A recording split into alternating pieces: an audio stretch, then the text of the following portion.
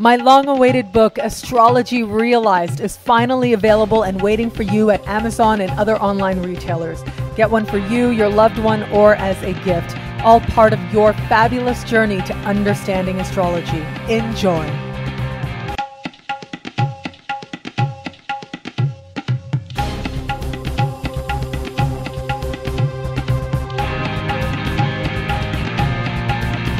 Hello, fabulous Gemini. Welcome to your horoscope for October 2013, Love Focus. I am your astrologer, Nadiya Shah. Thank you for being here.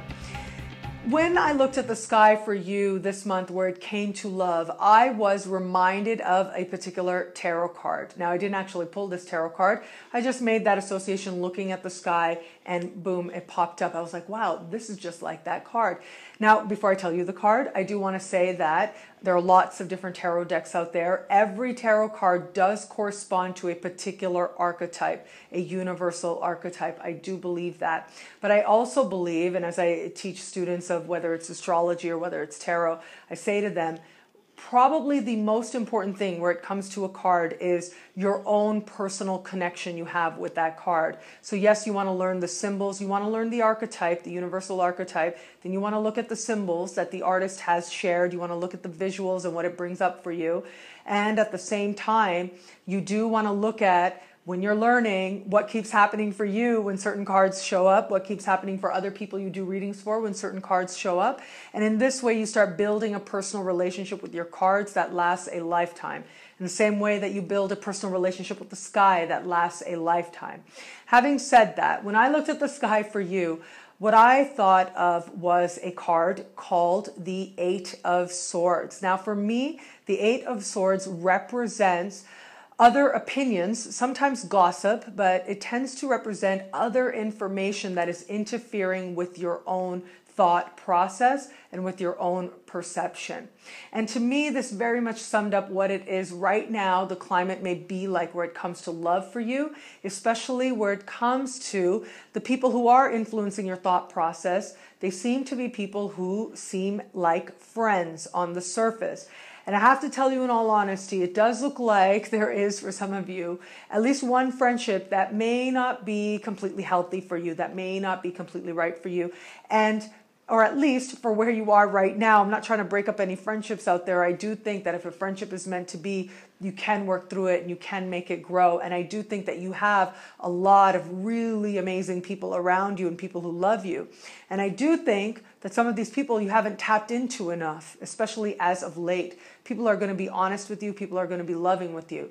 But it does look like, in all honesty, there's at least one person who may not be completely on the up and up, who may be motivated in their advice by their own feelings. And this in turn is leading you to see a certain situation love-wise, colored in a way that may not be so accurate.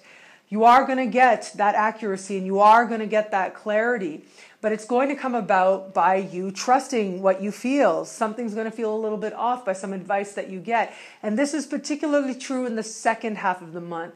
So it really is once we get you to the second half of the month that what I am seeing is that some situation love-wise, once you get to the end of the month, you're sort of saying to yourself, oh, wow, okay, you get some advice and you go, wait a minute, I know that something's off with that. I know that that's not true.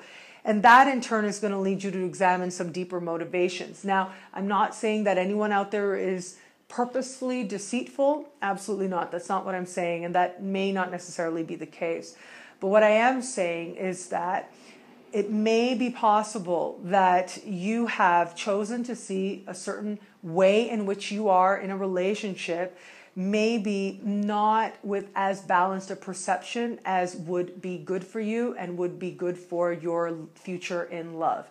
So for those of you who are attached, obviously this can play out in terms of you having somebody that you speak with regularly about dynamics, about the relationship, getting that feedback and that advice. And so the full picture is going to be more illuminated for you.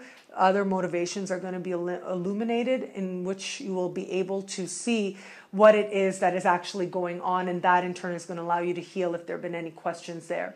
Those of you who are not attached, who are open to love, a lot of this still applies as well, but it comes to a much larger sort of meta level. It comes to the level of you understanding how you have been in love, how you have been in partnership. Now, as I said, it does look like friendships are changing. One friendship may have to transform if it is to be around. It is possible for a small percentage of you as well that some of what is influencing advice coming from a friend is because that friend has feelings for you. That's also a possibility that could be playing out. One thing is for sure, though, the dynamic has to change, particularly between you and a friend, and it is love that illuminates the way.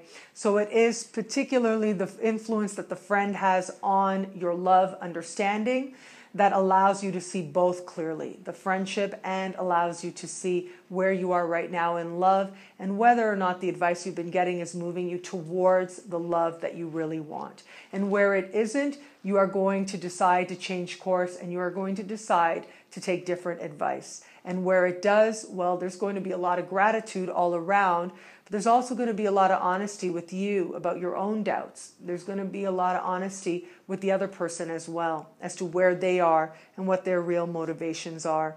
And ultimately, all our motivations, sometimes in very weird ways, and sometimes in very convoluted ways, are ultimately about moving us towards greater love and greater wisdom.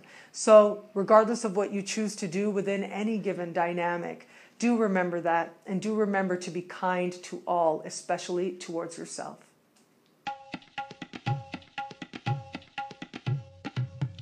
Thank you for watching. It'll be a great month. Be fabulous and enjoy.